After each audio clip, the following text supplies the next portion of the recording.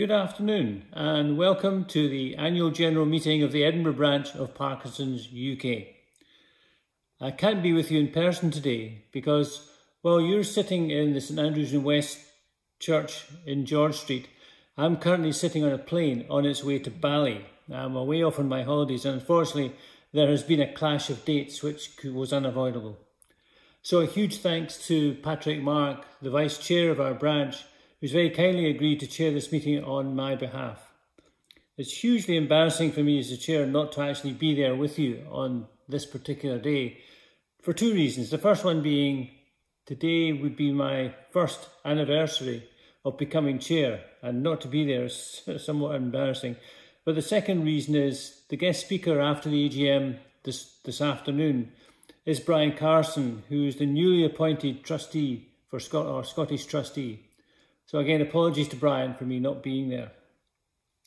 Despite not actually being with you in person, I thought it would be a good idea to maybe play to you some of my reflections on my first 12 months as being the chair of the Edinburgh branch. I'm certainly in a very fortunate position to be the chair because it gives me the opportunity to speak to people from other branches. It gives me the opportunity to speak to people who are not even members of branches, to give the opportunity to speak to clinicians both here and in Dundee, where there's a centre of research for Parkinson's. And the one thing that comes across to me very strongly is the success of the Edinburgh branch. Now, I can't take any credit for the success of the Edinburgh branch. It's something that's been built up over a number of years through a number of committees and certainly a number of volunteers, many of whom are still involved today.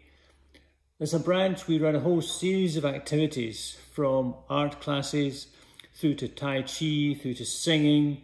We run coffee mornings, we run walking groups, we run a whole range of activities for people with Parkinson's, but also importantly, we run a range of activities for people who are carers and partners of people with Parkinson's, because they are important too, so they give up a lot of their lives to look after us people with Parkinson's. And so again, a huge thanks to the people who built up such a hugely successful branch here in Edinburgh. And let's hope we can continue the success of the branch under my chairmanship. I guess I set myself a couple of objectives last year when I was appointed as chair at the AGM. And these two objectives were, first of all, to try and reach out from the group of people we have within the Edinburgh branch to some of the more underserved communities within the Edinburgh geography. And certainly there are lots of people out there who don't know very much about the Edinburgh branch, who don't know very much about Parkinson's UK, who don't know very much about Parkinson's at all. And so I think there is a responsibility on our shoulders to make sure we reach out to these communities. The second objective I set myself was to try and encourage more people, whether they're members of the branch or not, to get involved in clinical research and also clinical trials. And certainly when I took over as chair, I was still in the middle of a 90-week clinical trial where I was self-injecting with a diabetes-based drug to see if it had an impact on people with Parkinson's. I'm certainly looking forward to the results of that clinical trial, and they should come out later this year.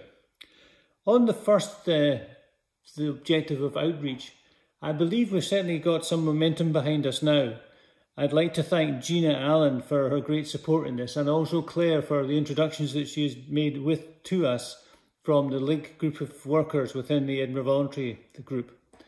We had a very excellent meeting with them recently, and they seemed very keen to use the facilities that we have within the Edinburgh branch to reach out into different parts of the Edinburgh geography. I think the first target would be with this group of Link workers to set up some sort of local coffee morning. Rather than trying to take people out of their locale, let's us go and help them. And so if we can set that up, I would aim to try and get maybe a Parkinson's nurse, maybe a Parkinson's special advisor along to this coffee morning, just to try and introduce the sorts of services that we now take for granted, I think, within the Edinburgh branch that are available to us. On the research side, certainly I think we've got much more connected into the research world within Parkinson's UK and outside of it. David Melton and his group, the Edinburgh Research Interest Group, I think do a fantastic job in bringing exciting new opportunities for us to get involved, be it through university research where they're doing monitoring of particular conditions within Parkinson's, for example, swallowing, or indeed, stuff that comes out through Parkinson's UK, where again there's activities going on, listening to speech therapy. There's a whole bunch of stuff around about using wearable devices to determine the sorts of symptoms that you have on a day-to-day basis. I seem to be getting more and more involved in the technology side of Parkinson's. I'm now a member of a steering group of a group within Parkinson's UK called Trusted Tech. And what these people are trying to do is to say, there's lots of vendors out there trying to push products onto people with Parkinson's to say, this will help you with your gait, this will help you with your swallowing, the queuing type devices. And there's so many of these in the market now that we believe within Parkinson's UK, we should have a look at these products and not make formal recommendations, but to certainly comment on the efficacy of these products for people with Parkinson's and their carers. And so there's lots of opportunities coming along, both for people within the branch and people yet to join the branch to get involved in research. So that second objective is well underway as well. I was fortunate enough in the last 12 months to go to the World Parkinson's Congress in Barcelona in July. It was a huge occasion, huge. I mean, it certainly uplifts your spirits to see that there are actually so many people out there trying to help people with Parkinson's and their carers to improve their symptoms, to look at activities that they can take part in. There was a huge exhibition hall which had lots of vendors trying to push products onto people with Parkinson's. But the thing that sticks in my mind is the camaraderie, the people with Parkinson's and their carers who were happy to sit down over a coffee or to sit down over a bite of lunch and discuss their, what they found to help them, what they found to help their carers. And there was a whole bunch of stuff around about that. There were obviously very, very deep scientific presentations about what causes an alpha-synuclein molecule to misfold into a protein and travel up the vagus nerve up to the back of the brain. Really crazy scientific stuff like that, which I didn't quite understand. But on the other hand, there was a whole bunch of stuff around about looking after carers, getting active, playing table tennis, getting involved in all sorts of things. So it was hugely, hugely beneficial. I thoroughly enjoyed it.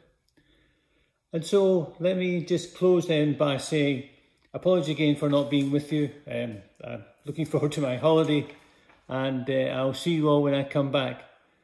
Let me leave you with a couple of thoughts.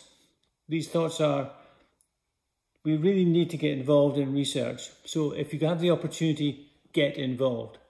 We've put together a series of interesting talks around about the subject of getting together. So again, use the get together mechanism which is held in this church hall to meet up with other people over a coffee and have a chat about your Parkinson's. And the key thing that comes out from all the research is do exercise, keep active and keep well. Thank you very much. I hope the rest of the AGM goes well. Bye.